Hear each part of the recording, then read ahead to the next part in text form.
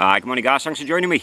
What I'd like to do in today's video is talk about a little interesting saw which you come across at the Bushcraft show. For those of you that may be in the market for a cheap and expensive lightweight saw, this may be a good option for you. So the main reason for purchasing this saw in the first place was A, just to see if it was any good, and B, I'm always looking for a lightweight option. I have been looking at the fence saws, but you're talking £40–50 where you can actually pick these up from anywhere between 10 and 20. I actually paid £10 for this from the Bushcraft show like I mentioned. Looking at them at the demo, they did seem quite good. I'm not too concerned about the blade itself, if that's a little bit crappy, that can be replaced at any time. Just as long as that framework's sturdy, that's the main thing that I'm looking for. And again, that nice small size means you can actually be just packed away in the haversack, or perhaps just a small pocket, of your rucksack. Something where the little bow saw may not fit, but that saw there is going to give you the same kind of cutting capability. So just taking a quick look at how the saw actually comes. This is obviously how it is when it's packed away and stored. Made in Germany by a company called MFH, and very lightweight, 16¼ inches, and it weighs 400 grams. And then it's contained in the handles here, which makes a tube of 1 inch. Very easy to operate. We're just going to undo one of the ends here. This is where all the components are stored. There's one of the handles, the main piece, which is going to go across the centre, and the blade itself. And there's actually a little bit more room in the tube there if you wanted just to store another blade. That's something which you will do. I also get a drywood blade, and perhaps like I mentioned, if this blade itself isn't very good, I'll perhaps just replace this. The overall length of that blade is actually 13½ inches. Seems a bit of a weird size. I'm not sure if these guys actually do sell replacement blades. It's no big deal. You could actually get a saw blade just a little bit longer, and then you could actually just put a bolt in it and use it just where them little rivets are, and it should be fine. So when it actually comes to constructing the saw, it's very simple. All you've actually got to make sure that you do, just on the handle section here, is just make sure that the little slits are at the bottom and just on the inside, because that's how you can actually just attach the blade to it. So all you've got to do here, you've just got a couple of holes which just run just at the top end here. And we're just going to use the bigger holes, obviously, just to put the centre main piece in. And again, just making sure that that slit is at the bottom and just on the inside. And then what I like to do is I just get the main fastening bar and just run that straight through there. Just hold everything together, and then just using the other little knurled part which has got the thread on it. I just start by tightening it up slightly. I'm not going to tighten it up too tight until the blade's actually in. And it's just a case of just actually locating the blade in.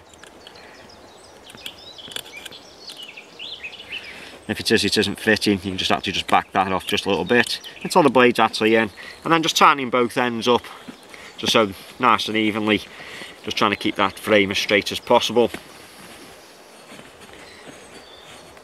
And it's simple as that. There's the little bucksaw ready to go. Once everything's constructed and tightened up, you're happy with the shape of it, everything's square, just giving the frame a quick twist. There's very little torque in there, so the frame itself is quite sturdy. The size of it for a bucksaw, is quite small. It's probably one of the smallest ones I've seen, but it is running very similar to the 12-inch bow saw. The blade length just a little bit longer. It's a 13-inch blade as opposed to a 12-inch blade, but the diameter of the wood that you'll be able to cut through, is pretty much similar, around about 4–4½ inches.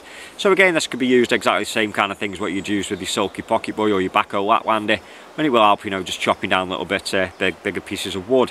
One advantage over the Stanley bow saw, which you can see straight away, is if you ever need to wear a glove. Now, I do like these Stanley bow saws and the fact that they are rugged and they are hard wearing. But the thing as well I don't like about them are the hand guards which come with them. Okay, you're going to stop you from banging your hand, but in the winter time, you sort of wear a leather glove and actually get it to fit through there. So just showing you what I mean with the standard leather work glove, which I do tend to carry a lot of the time. It's not so bad actually on the 12-inch bow saw. There's a little bit of movement in there, and I can actually get my hand through quite easily. But for some strange reason on the 24-inch bow saw, that's actually too tight to actually get my hand through.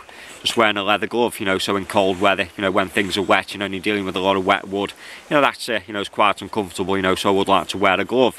But just looking at this little bucksaw, there's a bit more room there for your hand to go, and there's obviously a few more positions which you'd actually hold the saw in. So if it is that you want to wear a thick leather glove, that would fit quite easily. You can obviously have your hand on the other side. You could use it single-handed because it's not overly big, and again you can actually just put your thumb on top or your finger in there, so there's various different ways in which you can hold it, and that's something we're just going to look at now and just test it on a little bit of wood.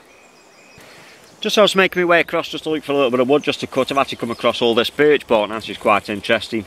Just looking here, it looks like a squirrel has actually been trimming, and chewing all this inner bark and just ripping all this birch bark down for us, so that's a resource which you can actually pack away. You know, this is why, you know, we do shoot a lot of these squirrels purely for the fact that they do damage, you know, an arm and kill a lot of these trees. So we're going to take advantage of this. We're going to process this down at some point. What I'm going to do, just pick it all up, just put it in my tinder pouch. We can actually carry that, you know, and use for a future date. There's a bit more of this birch bark in. I've just noticed just on the other trees there, you know, looks like it's been busy, you know, and damaging those as well. We'll just actually get the camera, you know, to see if we can actually see some of the damage which they do. I'm sure if the camera will be able to pick it up because of the sunlight. But you know, all that branch there has been stripped off. All that branch there has also been stripped off. You know, so it's for cute, you know, and as nice looking as what these animals are, they do actually cause, you know, quite a bit of damage, and that's one of the reasons why, you know, we do try and take them out, you know, if they are causing trouble like this down in the woodlands. So what we got here is a piece of down pine, you know, not very thick, it's around about 2 inches in diameter. This is one of the reasons why, you know, we always carry a leather glove, you know, certainly in the woodlands in Britain. You know, brambles, you know, can be an absolute nightmare. You know, they jag in your fingers, they get stuck in your trousers. And it's one of the reasons why, you know, a couple of people have asked about the trousers which you wear. These are basic Carhartt work pants. I think these are either the lumberjack pants or something similar to that. And it's basically got 4 layers, you know, very thick canvas. And it does actually stop quite a few of these brambles, you know, going into your legs as it is that you're walking through the woodlands. So again, you know, not very thick, you know, 2-inch piece of pine. So, you know, it says quite dry by the looks of it. So we're just going to test this saw now, just actually see how it cuts, you know, and just how easy it is.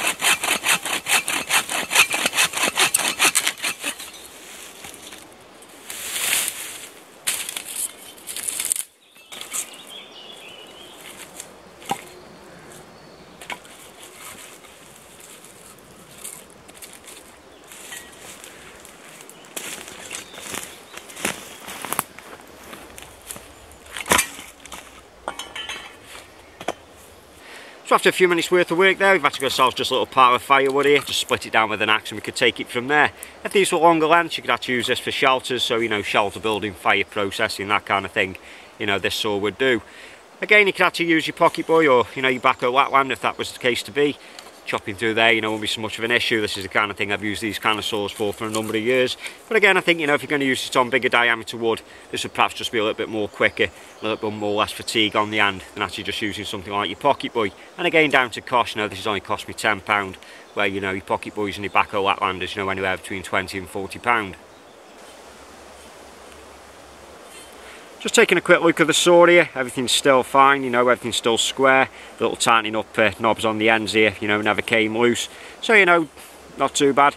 The wood which you had to cut through, you know, there's no big deal in cutting that. Any kind of saw, perhaps I'd expect to cut through that. The blade itself held up quite well. Again, you know, no big deal, there wasn't much work to be done. But it's just a case of just coming out, just testing it, just seeing what it's like, and probably just showing you really what you can actually get, you know, for such a cheap price. And there she is, disassembled and ready to be stored. Now, one thing which I didn't like about the saw is that rattling sound which it makes as the centre bar moves up and down inside it. If that was a problem, you could actually just put a little bit of foam inside there, that'll stop that noise. That little bit of space just inside is going to mean you can put a replacement blade in there, whether that's another green wood blade, or what I'm going to do is actually just get a dry wood blade. You know, these kind of things, lightweight, and that's what I was looking for, and certainly, you know, the size of it is perfect. But when you do pay these cheap prices, you know, I'll probably fall flat on my face at some point. But, you know, as long as this frame's sturdy enough, like I say, you know, I'm not that bothered about the blade. I could just get a replacement blade as and when needed. So where do I think this saw will fit in my kit, you know, alongside all the other saws which I've got on what I use? You know, this is going to be perfect to fit in my fishing kit, or also my hunting kit, certainly early season, or just before we start guiding clients out on the rivers again. You know, any kind of little bit of bank maintenance which may be doing, overhanging trees over the rivers, that kind of thing, but also clearing paths, you know, this could be perfect for. And again, you know, putting it in my shooting kit for making blinds and hides and the likes, you know, it would probably cover that as well. You know, guys, so for 10 quid, you know, you can't expect the world. Like I mentioned, you can actually pick these up on Amazon and eBay. You know, anywhere, you know, I've actually seen people selling them for around about £45, so just be aware, you know, you can actually get them, you know, like I've paid here, £10. But the average price on was around about £15, £20. So like always, guys, I'll just even say thanks a lot for you stopping by and watching the video, like always. Until next time, you take care, and I'll see you again.